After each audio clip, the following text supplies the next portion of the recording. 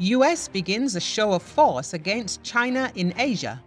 The US is flexing its military might in the Indo-Pacific as Washington seeks to downplay diplomatic tensions with China over meetings between US lawmakers and Taiwanese officials this week. The Defense Department began joint anti-submarine drills with South Korea and Japan and prepped for next week's annual Balikatan exercise in and around the Philippines, the largest version of the drill in the 38 years it's taken place.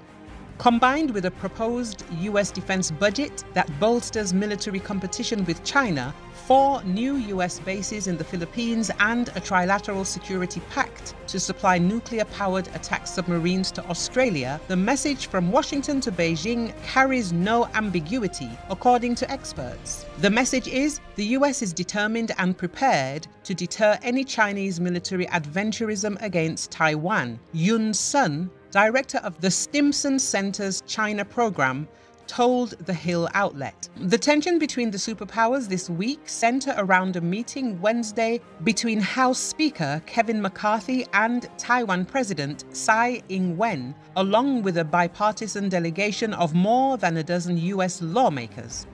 The meetup, part of Tsai's so-called transit through the United States, is being viewed by China as a show of US support for a self-governed island Beijing claims as its own territory and has threatened to soon bring under its control.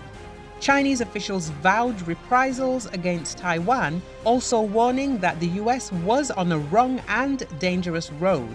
Beijing also sent an aircraft carrier strike group off Taiwan's east coast in what appeared to be a reaction to the visit.